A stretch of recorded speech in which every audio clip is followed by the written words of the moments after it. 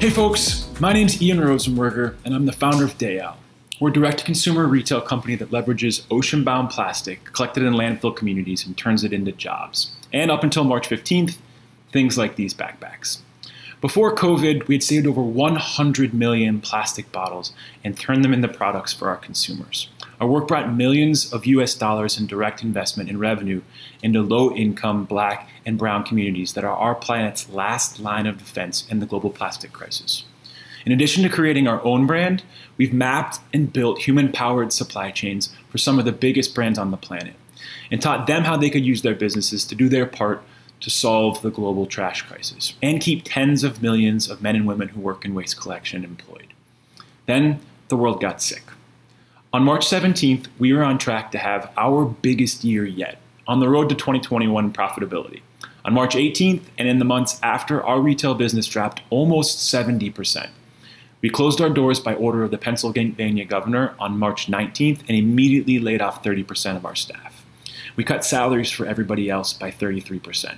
Worse, as oil prices dropped and eventually went negative, it became immediately vastly cheaper for major companies to make their goods out of virgin plastic or a barrel of oil, which meant global recycling stopped and over 10 million people were on track to be unemployed just as an incurable virus began to make its way into their homes. We were days from insolvency, but the global poor were and still are on track for an unnatural disaster of biblical proportions.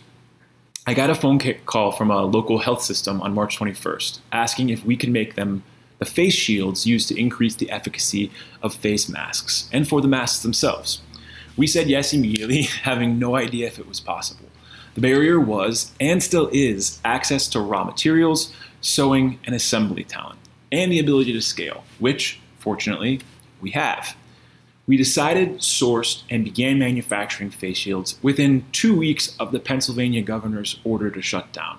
Because of our relationships in plastics, we were able to source over 60,000 square feet, which is over a football field of plastic in California, bound to be post-surgery dog collars, and over 13 miles of elastic, bound to be underwear. Somebody wrote an article about the initiative, and within a week, we had orders from overrun healthcare systems and nursing homes all across the country.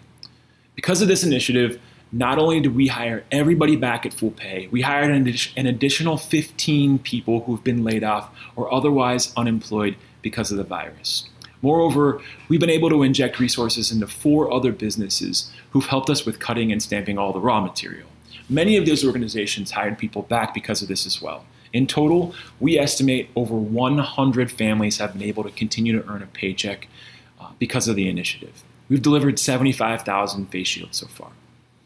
We've taken the lessons learned from shields and are now manufacturing face masks for folks returning to work. We're currently making the first 125,000 of those by building on the direct supply chain we created for shields and leveraging the talent of local stitchers, tailors, and home sewists to create what we're calling a distributed manufacturing system. These masks will be distributed free of charge.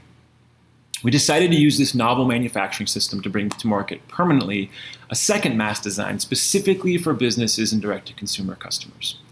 This reusable design improves the quality and the efficacy of masks on the market and is designed to be easy to stitch to a network of sewists from the safety of their own homes. As we make and sell masks, we're also ensuring that plastic collectors in our supply chain get the PPE necessary to stay safe themselves. Our goal is to ensure that at least 10,000 waste workers globally have the equipment they need to stay safe. In 10 weeks, we went from backpacks to the medical device company that I never wanted. Unfortunately, the struggle for the world's plastic collectors is likely going to get worse before it gets better. I have just one ask. If your business needs masks, they return to work to keep your employees safe. We'd like very much to be the ones to make and deliver them.